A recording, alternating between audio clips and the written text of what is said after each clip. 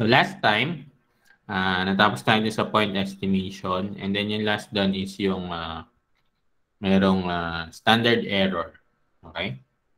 And then na-determine natin yung value. So parang merong interval doon. Okay? So now ang topic natin ay statistical interval. So new topic na siya. Okay?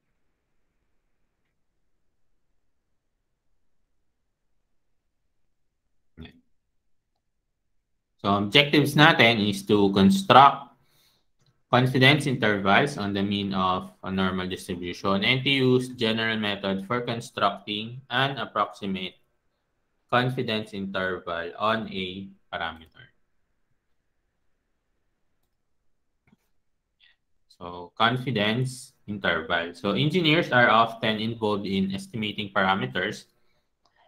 For example, there's an ASTM standard E23 that defines a technique called the Sharpie V-notch method for notch bar impact testing of metallic materials. So,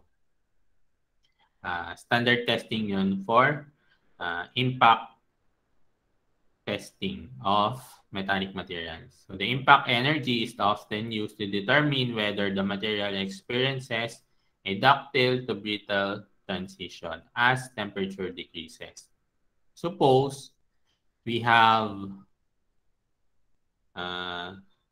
tested a sample of 10 specimens of a particular material with this procedure, we know that we can use the sample average X bar to estimate the true mean impact energy. Okay? So pag halimbawa nag-sample tayo ng 10,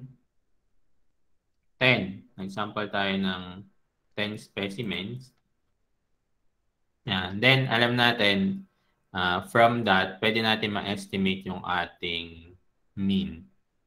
Makuha natin yung X bar and then pwede natin sabihin na mag-approximate siya dun sa ating true mean. Okay? However, okay, we also know that the true mean impact energy is unlikely to be exactly equal to your estimate. So, alam naman natin, hindi naman lagi or pwedeng hindi mag-equal itong estimate natin dun sa true mean. Okay? Kasi estimate nga lang siya. Okay? And reporting the results as single number is unappealing because nothing inherent in X bar provides any information about how close it is to the true mean. So, kagaya nung pinaka-latest yung sa standard error. So, hindi maganda na i-report mo lang basta ng ganito. So, maganda meron kang standard error or meron nung interval. Kung gaano ba ka-precise yung estimate natin. Okay? Kung gaano siya kalapit or kalayo dun sa true mean value. Okay? So our estimate could be very close or it could be considerably far from the true mean. So a way to avoid this is to report the estimate in terms of a range of plausible values called confidence interval. So ito na yun. Okay? So imbis na i-report mo yung mean na nakuha mo, sample mean na nakuha mo, so ang maganda is i-report mo siya with the confidence interval. So a confidence interval always specifies a confidence level, usually 90%, 95%, or 99%, which is a measure of the reliability of the procedure. So, if a 95% confidence interval on impact energy based on data from our 10 specimen has lower limit of 63.84. So kung halimbawa, ito yung na-compute based dun sa 10 specimens, lower limit na 63.84 joule, upper limit na 65.08 joule, we can say that at 95% level of confidence, any value of mean impact energy between 63.84 joule and 65.08 joule is a plausible value. Ibig sabihin, within this range, pwede yung value na yun. And we are 95% confident, okay, that yung mean impact energy ay nandito sa value na ito. Okay? So if you would, kung pinuntahan nyo sa new LMS, yung dinagdag ko doon, yung intro sa confidence interval. So maganda yung explanation na doon at kung paano niya interpret yung confidence interval. Meron ding exercise doon. Kung nasagot niyo yun, so okay. So naintindihan nyo nga. Meron namang explanation yun doon in case na mali yung answer nyo. Okay? And kung tama, nandun yun yung explanation. Okay?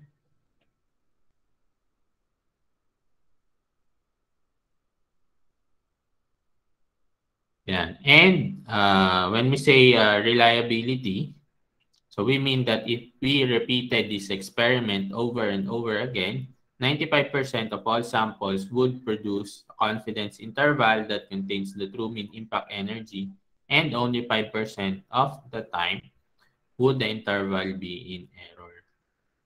Ayan. So, dun yung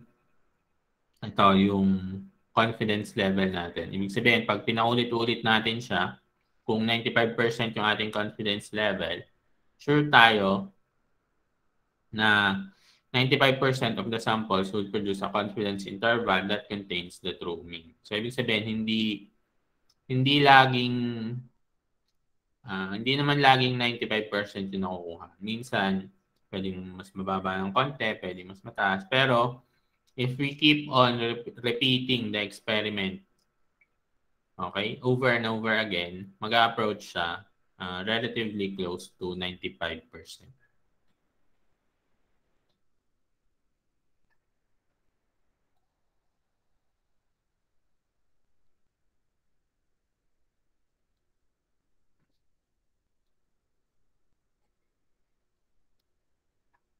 Yan.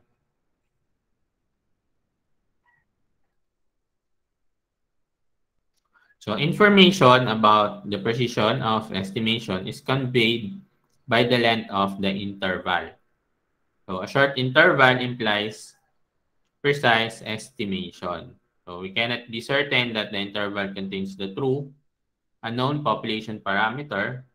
We only use a sample from the full population to compute the point estimate and the interval. Yan. So yung confidence interval, so yung precision niya ay conveyed by the length of the interval. So kung halimbawa, kagaya ng example kanina, ano ba yun? Doon sa na-compute, so ang length natin dyan, ito, from 63.84 hanggang dito sa 65.08. So yun yung nakuha. Halimbawa, ito ay for one experiment na 10 specimens. So kung halimbawa, inulit natin yung experiment and then nakakuha ulit tayo ng value. So yun naman yung length nun. Okay? So yun yung sa precision. So ibig sabihin, kapag mas maiksi yung length, mas precise siya. Bakit? Kasi yung value na nandun is lumiliit. Ibig sabihin, konti lang yung variation niya. So, mas precise siya. Okay? And then, kung pinanood nyo yung sa new LMS, yung galing sa Khan Academy, so meron siya nung parang ganito doon. Ito ay yung simulation ng confidence interval. So, pinakita doon, for this, ito ay 10 sample. Sample size is 10. Ayan. So, and ginawa niya to for 300 times. And, so may makukuha tayo ng, kinompute niya yung interval. Okay? So, at 99% confidence interval, so yung nakuha dito sa simulation, ang ang mean pala dito is 50. Okay? So, dun sa 300 na yon, okay, 296 doon, kasama yung 50. Ibig sabihin, kung halimbawa, dito yung start, nung una, tapos dito nag-end. So, medyo maliit lang ha, yung sa presentation. Pero if pinanood nyo naman yung sa video, magigets nyo naman na to. So, dito, sa maliit, yan, dito hanggang dito yung una. So, pasok yung 50. Okay, yun yung interval niya. And then next naman, dito hanggang dito. So, pasok pa rin. So, ibig sabihin, out of the 300 times na inulit niya yung experiment, 296, nandun yung 50. Yung 50 yung true mean natin. Okay? So, ibig sabihin, 296 doon, pasok. Okay? Ibig sabihin, nandun talaga yung true mean. And then, 4 lang yung wala doon sa 50. If kinuha natin yung proportion nun, 0.987 or 98.7% yung pasok, contained yung 50. Okay? And then, doon naman sa 95%, 287 contained 50, and then 13 yung hindi. If kunin natin yung percentage na 0.957 or 95.7%. Okay? So, makikita natin na tama yung sinasabi dun sa confidence interval. Na kapag inulit mo siya na maraming beses, although hindi naman siya eksaktong-eksakto talaga, kagaya nito, sa 99% confidence interval, okay, yung proportion na contained yung true mean ay 0.987. So, hindi siya 0.99 na eksakto. So, pwedeng bumaba, pwede namang eksakto, pwede mas tumaas. Okay? So, ito kasi random variable. So, random yung nangyayari. Basta ang important, kapag inulit-ulit mo siya na maraming beses, mag-a-approach siya doon sa confidence level na yon. Okay? So, yun yung sinasabi sa ating confidence interval.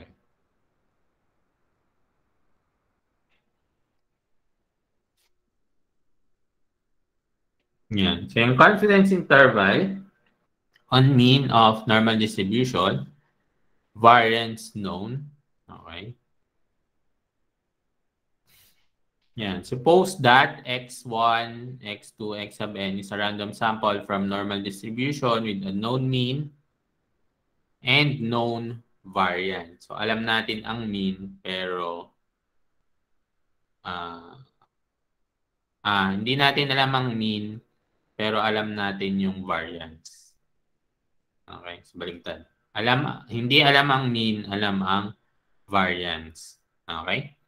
So, from previous chapters, we know that the sample mean x bar is normally distributed with mean mu and variance sigma squared all over n. So, in-standardize natin yon. Yung formula natin yung z, yung standard na z.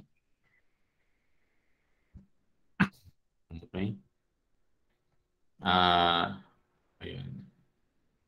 Hindi pala doon. Yung z natin, yung z equals x bar minus mu all over square root ng n.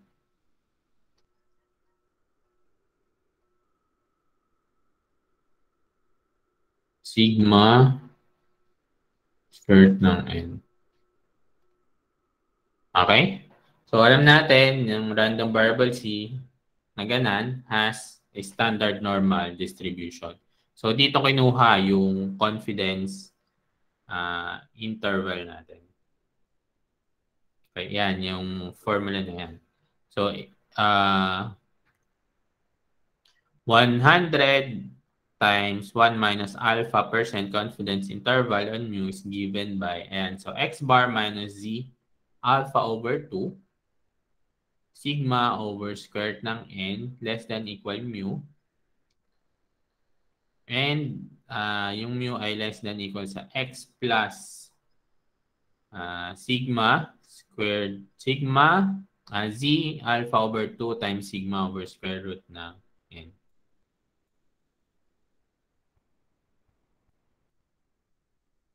Ito. Ayan. So, parang ito yung lower limit natin dun sa interval. So, yung x minus z alpha over 2. So, yung z alpha over 2, ito yung titingnan natin to sa z table. So, may value yan sa z table. Yung alpha, ito yung 1 minus yung ating confidence interval.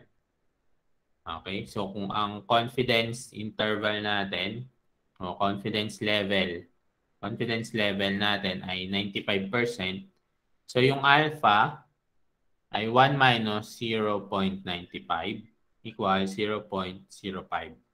Okay? Kapag alpha over 2, so i-divide lang yun sa 2. So, 0.025.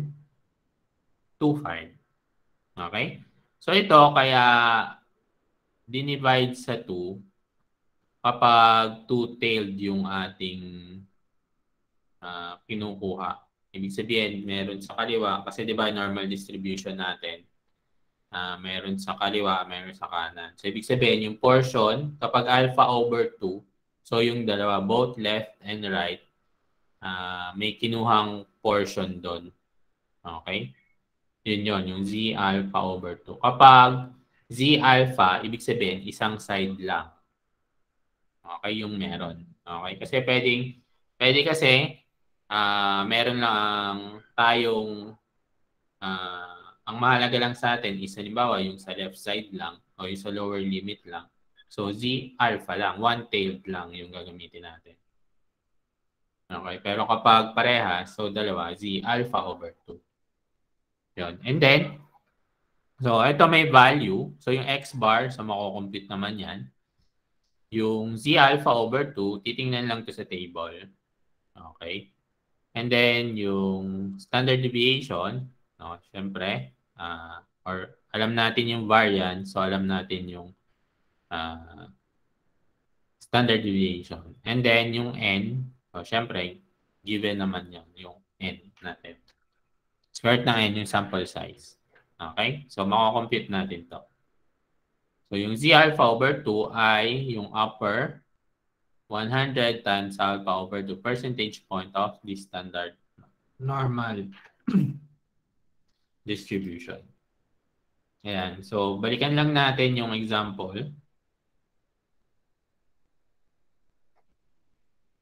Yung kanina.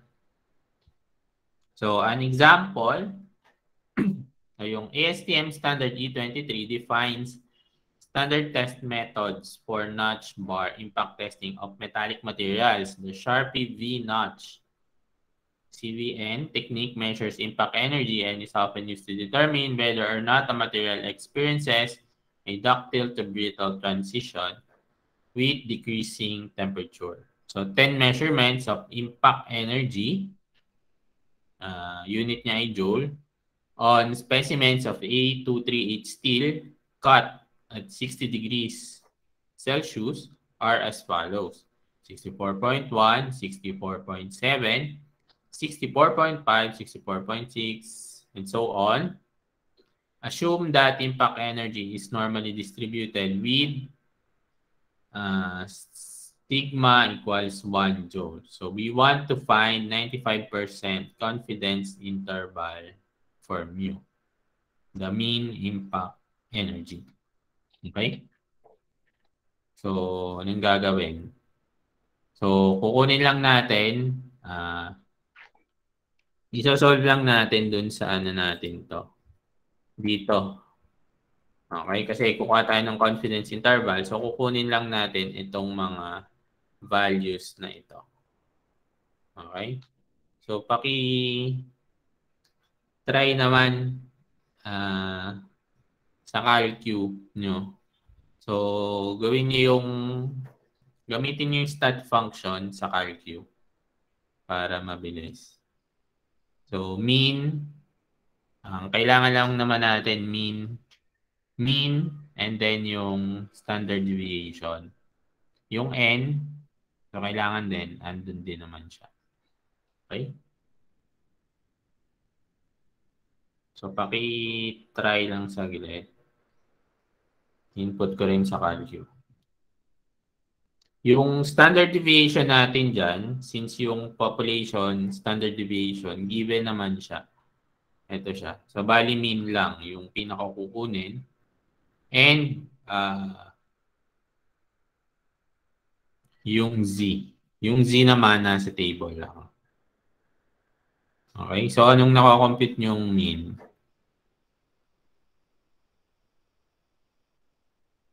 X bar.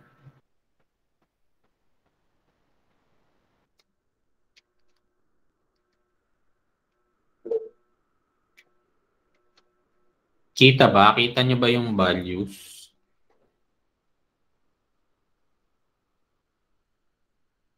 64.46. Okay, tama. Okay, so 64.46 yung ating mean.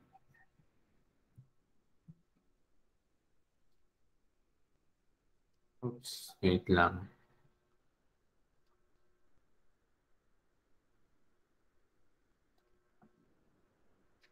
Shadow, maliit.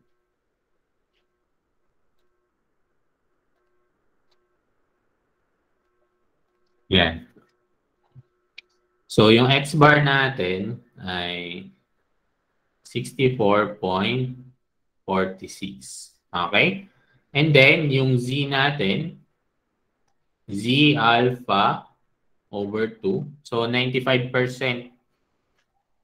Okay? So, ang alpha natin, 0.05. So, alpha over 2 ay Z ng 0.025. Okay? So, kung titingnan natin sa Z table, okay? So, yan ay may value na 1.96. Okay? 1.96. Okay? And then, yung N natin, so, from the problem, 10 siya.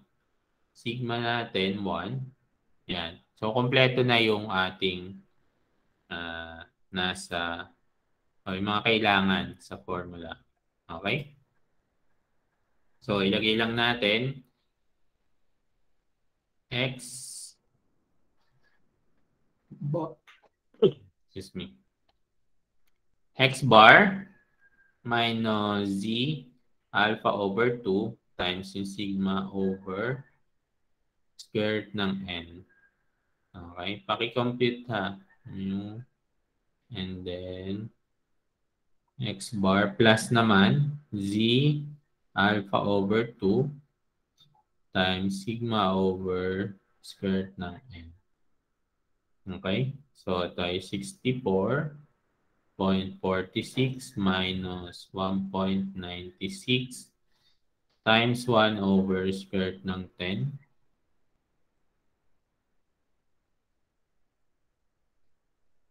Then, yung plus naman.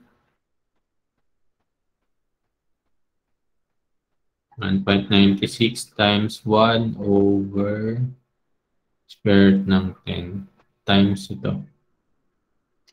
Okay? So, ano yung ating lower limit?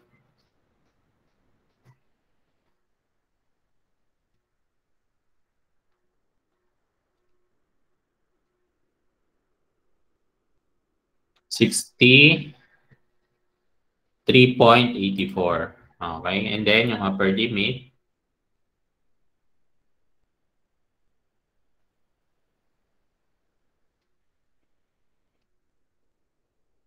65.08. Okay.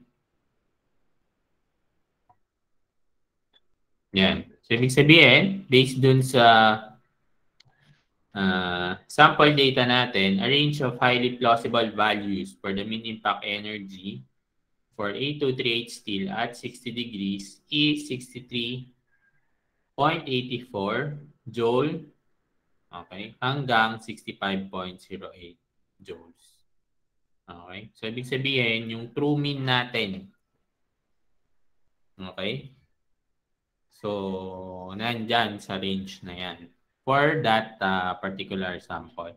So, we can say that we are 95% confident na yung mean impact energy is nandyan sa interval na yan. Okay?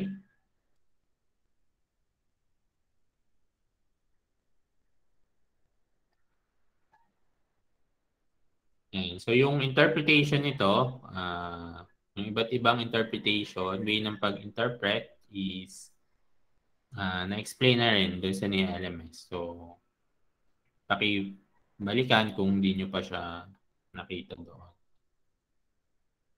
Okay? Yan. So, yung confidence level and precision of estimation. Yan. Ito lang. So, notice in our example, our choice of 95% level of confidence was essentially arbitrary. So, what would happen if we had chosen a higher level of confidence? Paano kung mas mataas? Let's say 99%. Okay? Let's say 99% yung piliin naman natin. Okay? So, at 95, so dito makikita natin at 95% confidence interval. So, kung hindi mo na natin i-calculate yung values. Okay? So, ito yung formula niya.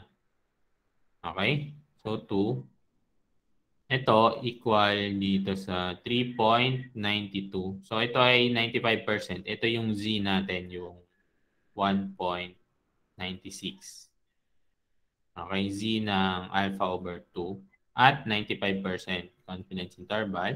And then, equal siya, kung makikita nyo, sa 3.92.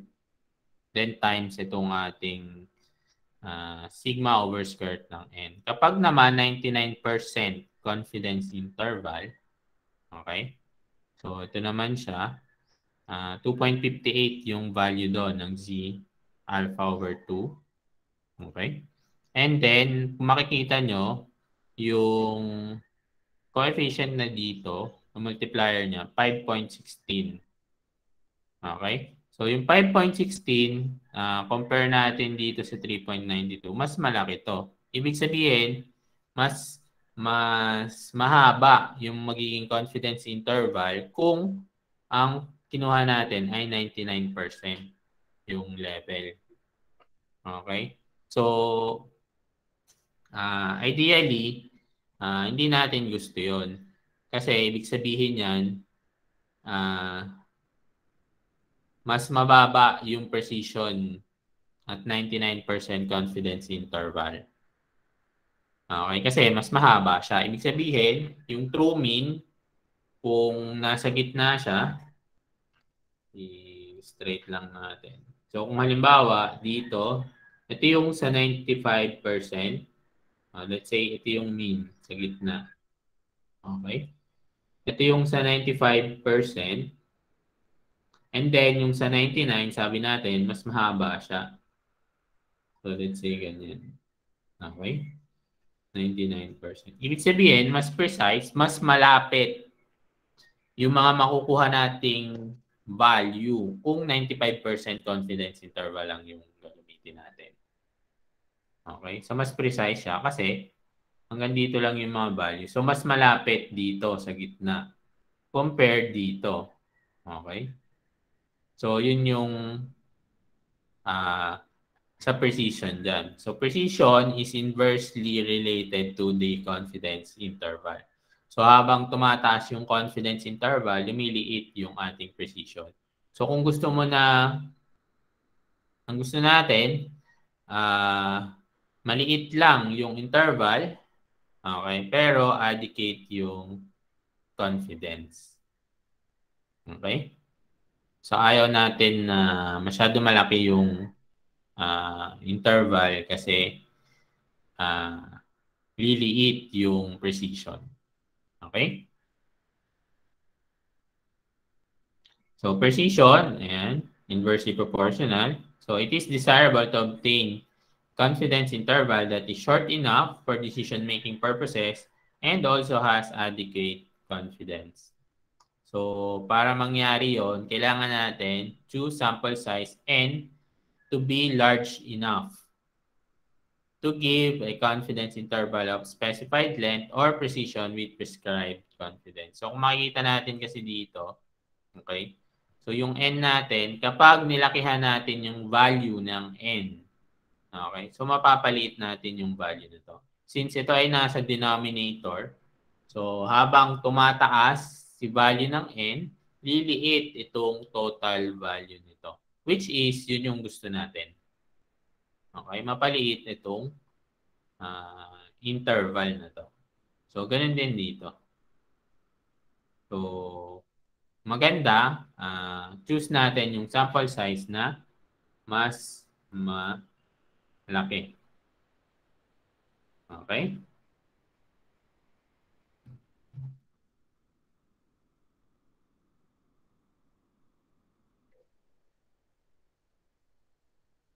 Yan. So, doon naman tayo sa choice of sample size. Okay? So, paano ba tayo pipili na ilang sample size ba? Okay? Yung kailangan.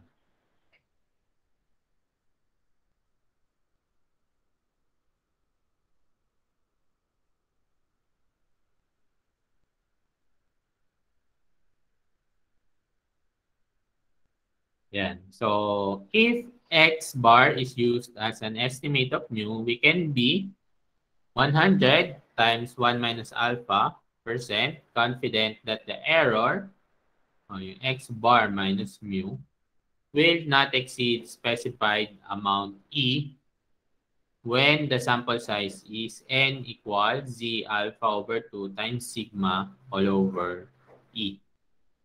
Okay? So, yung E natin yung ito, yung ating length siya. Okay? Length nung ating confidence interval. Okay? Pero 2E yung length niya. 2E. Okay? Length of the resulting interval. Okay? If the right-hand side of the equation is not an integer, it must be rounded up. So, itong value dito, hindi naman tayo laging makakakuha ng integer. Integer meaning eksakto siya. 0, 1, 2, 3, 4. Okay? Minsan may decimal number siya. Okay? Eh, since ito ay sample size, so hindi naman tayo pwede mag-sample ng may decimal. So, laging whole number siya. So, i-round up siya. Round up lagi. So, kahit let's say 1.3 lang siya, 1.3 yung nakuha, round up lagi siya. So, gagawing 2 na agad yon. Okay? Hindi yung usual na rounding off natin. So, round up siya, round up. So, this will ensure that the level of confidence does not fall below 100 times 1 minus alpha percent. Okay? So, para hindi bumaba dito sa ating confidence level. So, round up lagi yung E. Okay? So, meron tayong example. Yan. So, consider daw natin yung example, yung previous example. Yung may notch test.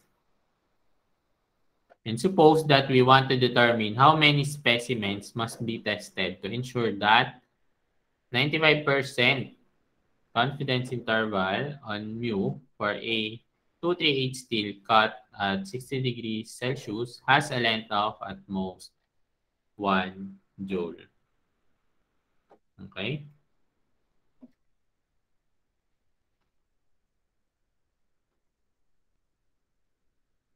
Yan. So, sabi natin kanina, yung E ay 1/2 nung length. Okay? Yung ating CI. So, to determine N, we use yung equation 8.6. So, yung previous natin. Ito. Ayan. Para makuha yung N, yan yung gagamitin na formula. And then yung E, alam natin, E ay, o yung length ay 2E. Di ba? Eh, yung length dyan is 1. Ito. Sabi naman length ay 1. So, ibig sabihin, 2E equals 1. Okay? So, pag kinuha lang natin yung E equals 1 half or 0.5.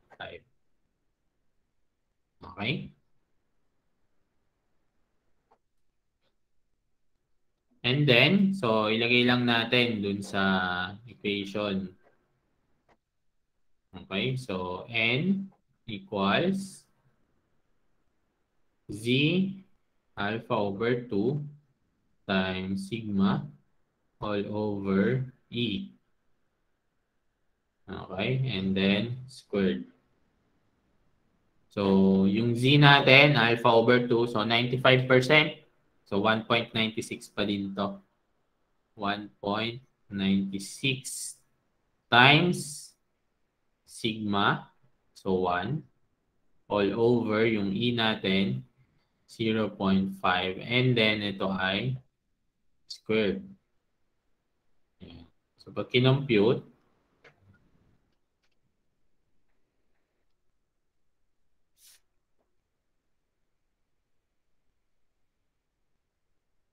15.3664. 15.3664. So, sabi natin, kapag ganyan, round up. Okay? So, ang sagot natin ay 16. So, ang number of sample na kailangan natin to ensure that 95% confidence interval, okay, for A238 steel cut at 60 degrees Celsius has a length of at most 1 ay ito, 16.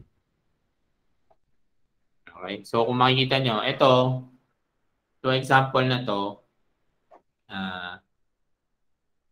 pinahanap sa atin yung N. Okay? Doon kasi kanina, given yung N. Okay? So, ito naman, to ensure 95%, kailangan natin ng 16 na sample. Okay? And then, kung mapapansin natin dyan,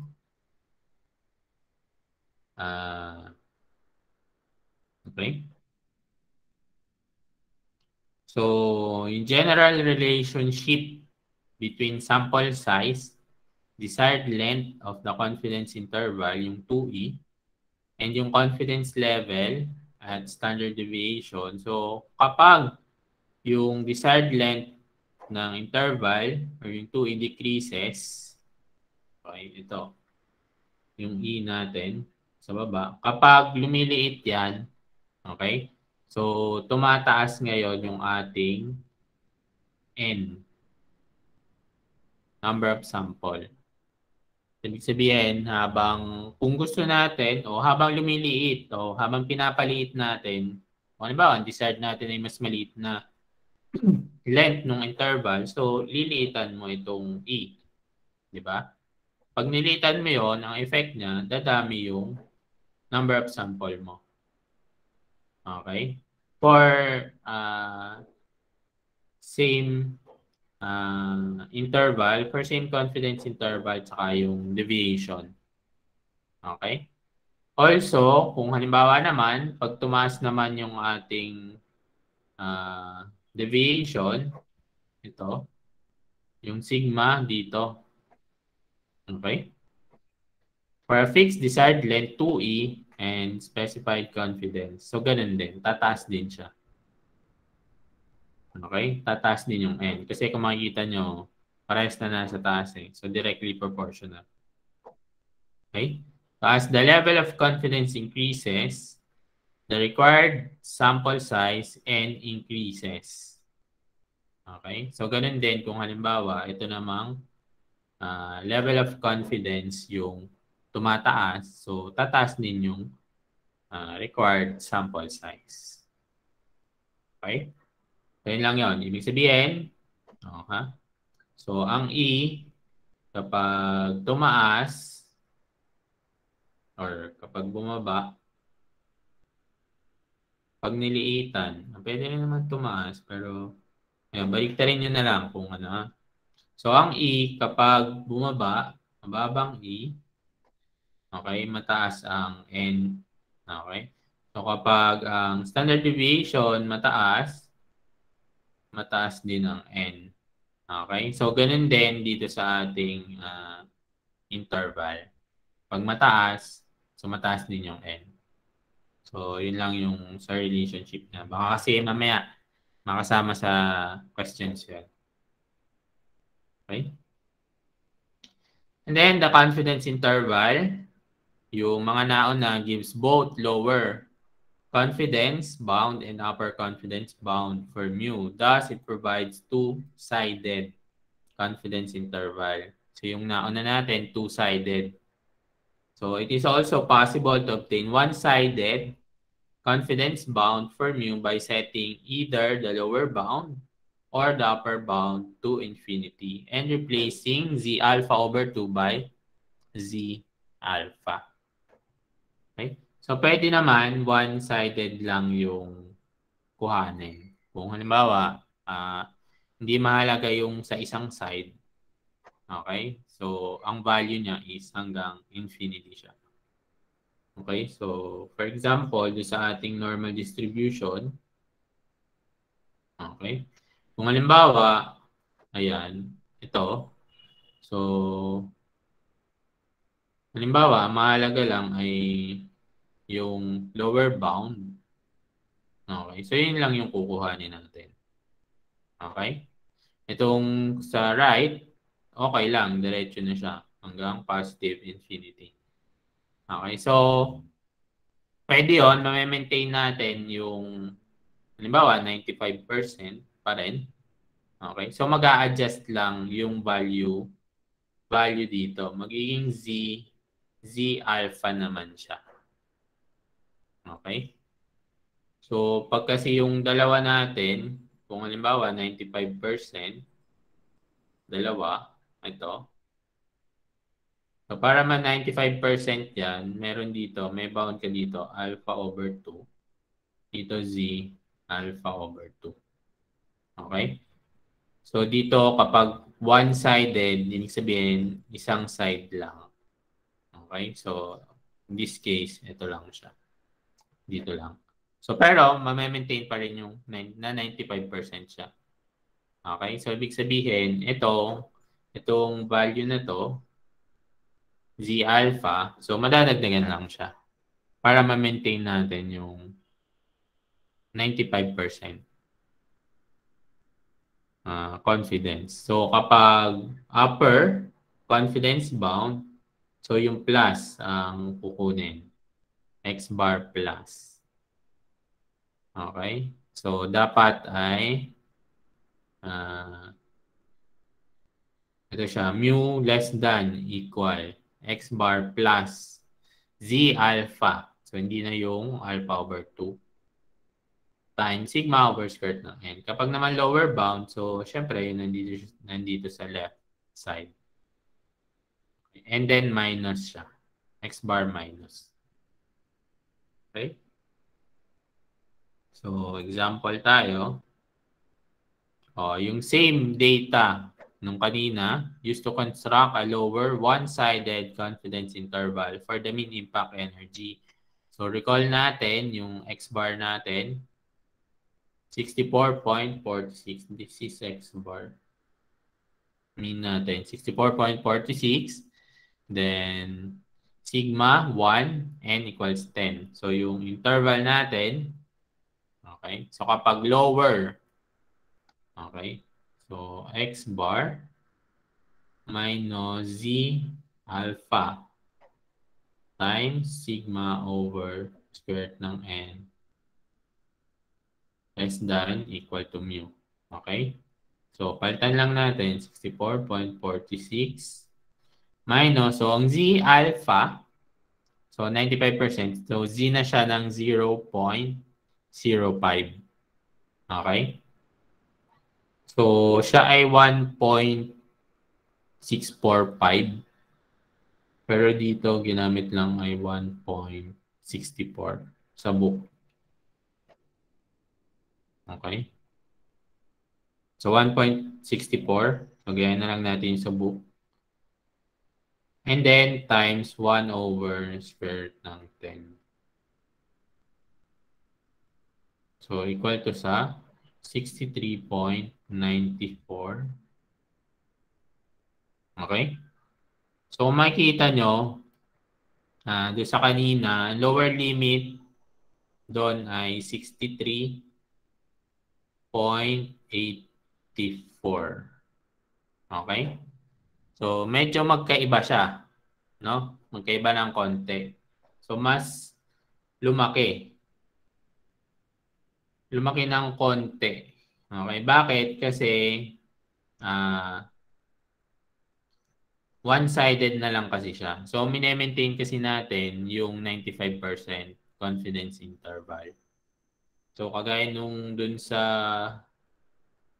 dinrawing ko kanina, kung two-sided yan, okay, 95%, so meron ka dito, meron dito. Okay? Kapag naging isa na lang, so kailangan mong i-adjust. Kumbaga, inisod niya. Okay? Umisod yung dito sa part na to. Kasi ito, lahat to kasama na eh. Okay?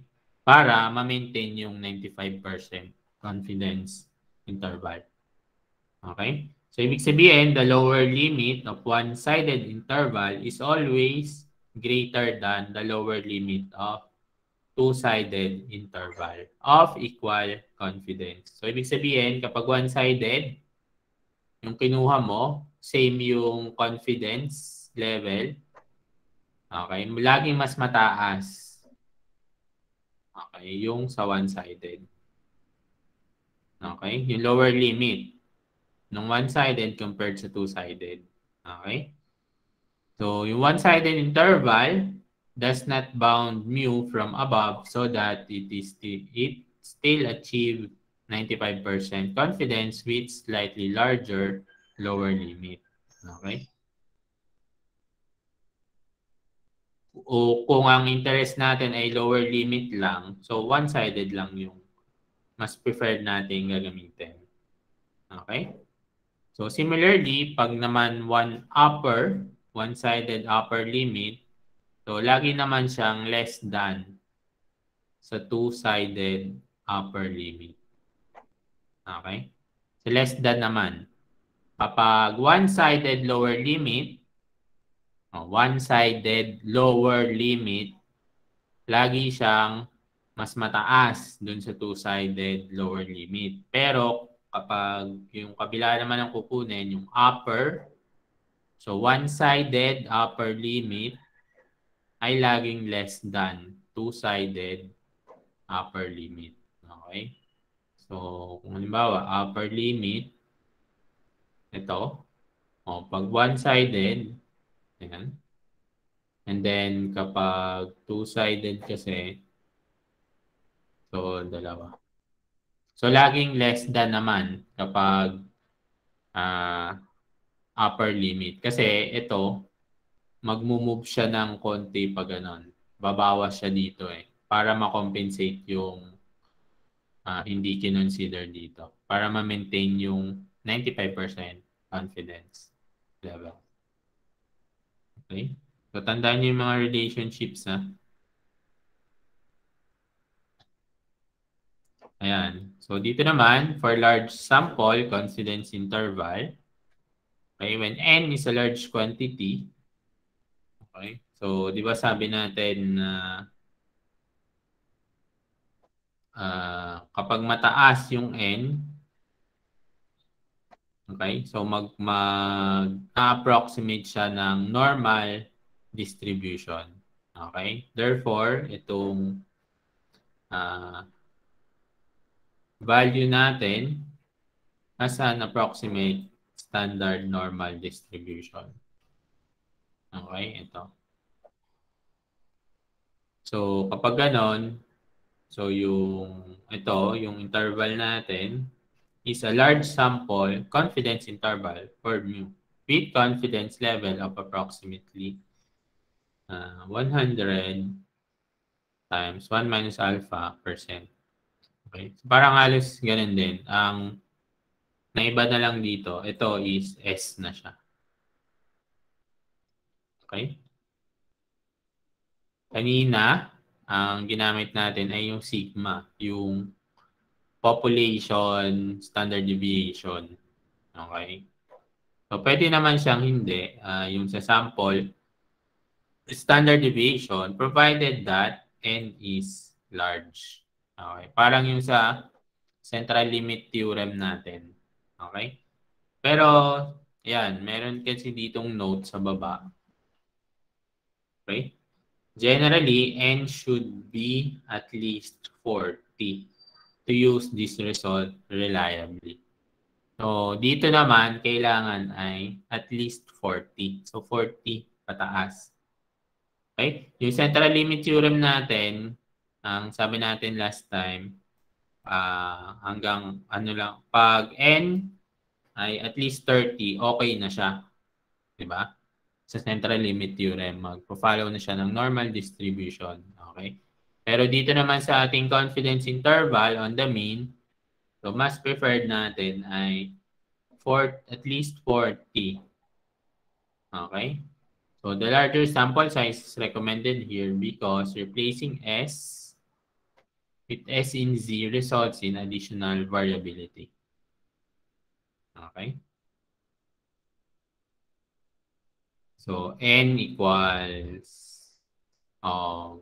greater than or equal to 40 dapat for larger sample confidence interval.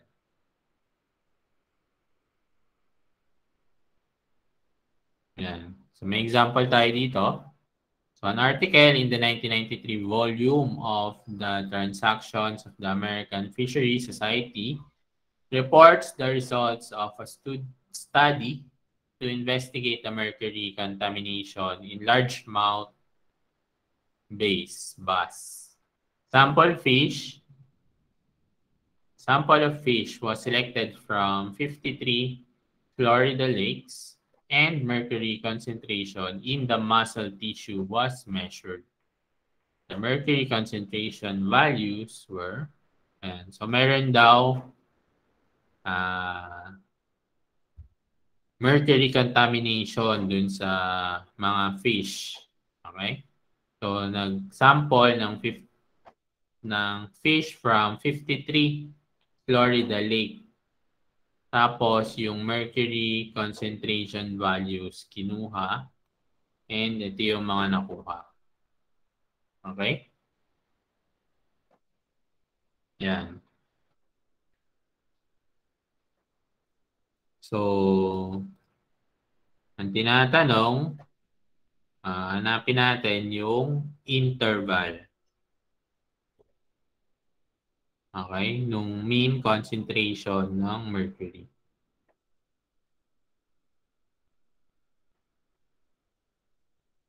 So ito, since ang sample natin ay 53, so greater than 40 siya. So pwede natin magamit yung formula yung nauna. Yung ano lang. Yung formula for large sample confidence interval on the mean. Okay? So paki-compute naman yung mean. Ang dami.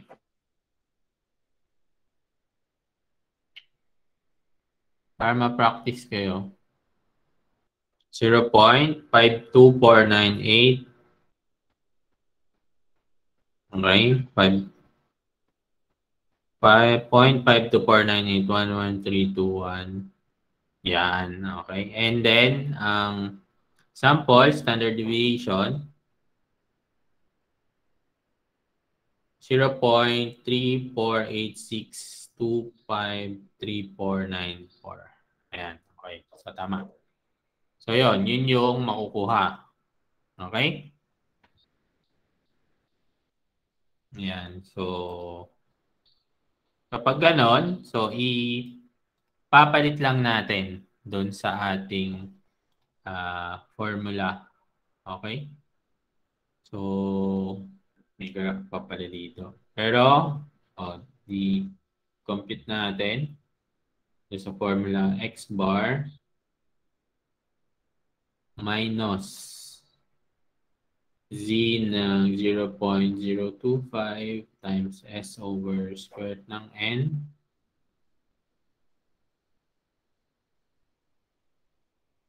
plus z 0.025 s over square root ng n. So, substitute natin yung value.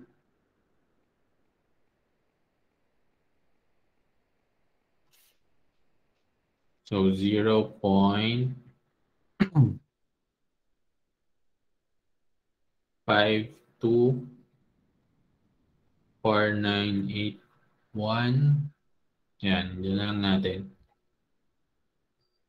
Minus S 0.348625. Sa exam, guys, ang gamitin nyo yung dire-diretso, yung sa calculus. So, ganun din naman yun. Halimbawa, kung sa calculus, ilalagay nyo lang yung variable na yun. Hindi nyo naman siya itatype eh. Pipindutin nyo lang doon. And then, yun na yung gagamitin nyo i-compute. Okay? Para yung dire-diretso yung makuha. Okay? S over I. Times pala natin ng Z. Z ng 0.025 o 1.96. Times yan over square root ng N natin, 53. Okay? So kapag ganyan, yan ay around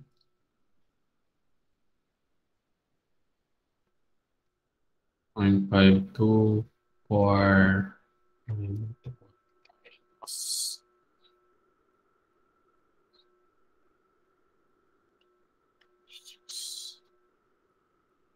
ay 6 times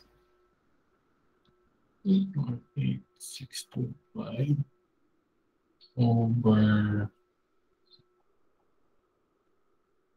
square root ng 53.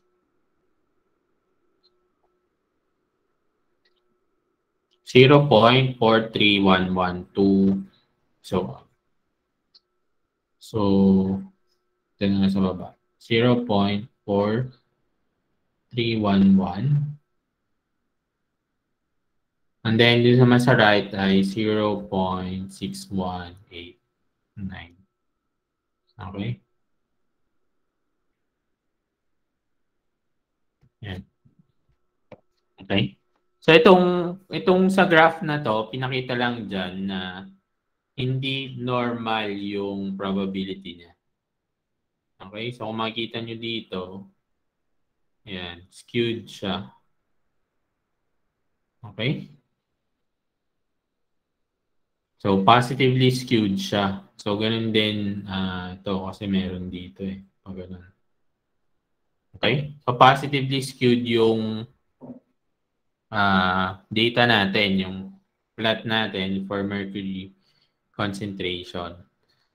Okay? Pero dahil nga mataas yung N natin, okay? So, kaya nag-approximate na siya ng normal. Kaya nagamit natin yung formula natin. Okay?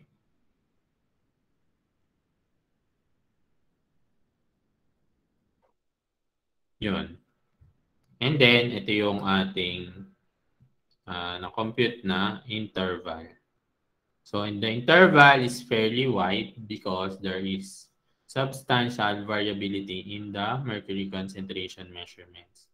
So, a larger sample size would have produced a shorter interval.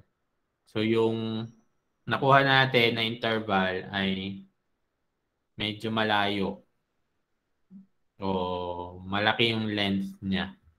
Okay? Kasi kung mapapansin natin, malaki yung variability dun sa mercury concentration measurements. Kung makikita nyo dito, ayan, merong 0.19,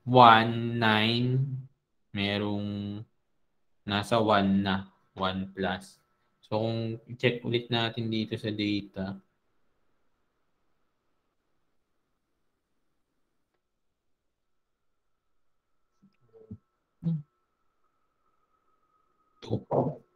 yan.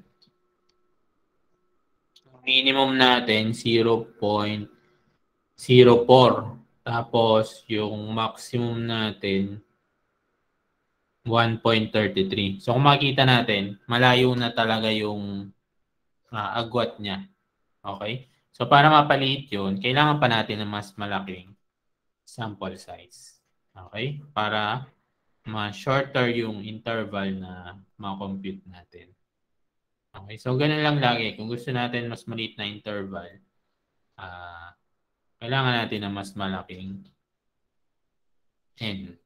Okay? So yun. So yun na yung mga tatandaan. So for confidence interval, so i-check lang yung sabihin kung ano yung i-check kung ano yung confidence level na pinakukuha. So usually siya ay 95, 90, 95, 99%. Okay? And then so madali lang naman, ang kailangan lang naman doon mean tapos yung deviation in this case yung sample standard deviation, yung elastic sample, and then yung n, so given naman, so nasa problem na lahat. So yun lang, halos yun lang naman, yung mean lang ang kino-compute. And then yung value ng z, so yun. So yun yung i-check nyo na lang. So nasa table lang naman siya. So z alpha over 2 kapag two-sided, z alpha kapag one-sided. Okay?